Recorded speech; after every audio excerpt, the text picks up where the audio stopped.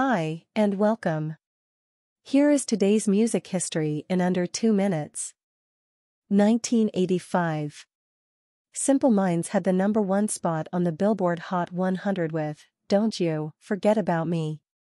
The song, now a new wave classic, was featured prominently in John Hughes' blockbuster teen drama, The Breakfast Club.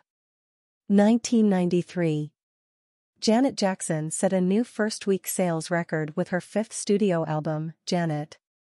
Her first LP to debut at the top of the Billboard 200, it sold 350,000 copies in its first week, more than any other title by a solo female artist at that time.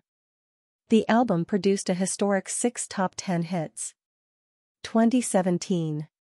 52-year-old singer, songwriter, and grunge icon, Chris Cornell, took his own life while on tour. Known best as the frontman for Soundgarden, the Seattle-born artist was a force in the local rock scene, beginning in the mid-80s.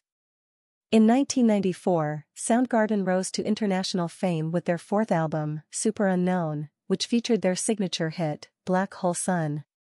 Beyond Soundgarden, the 3-time Grammy winner enjoyed a successful solo career, while he was also the frontman and founder of Temple of the Dog, with members of Pearl Jam, and served as the lead vocalist in the supergroup, Audioslave. 2019. A sweater worn by Kurt Cobain during the singer's last photo shoot with Nirvana, sold for $75,000 at a New York auction. Also sold for $23,000 was Nirvana's handwritten set list from an April 1990 concert in Washington, D.C., which Cobain wrote with black marker on a paper plate he had been eating his pizza on. Birthdays today. George Strait. Keyboard player Rick Wakeman, from Yes. Bluesman, Big Joe Turner. Thanks for watching. See you tomorrow.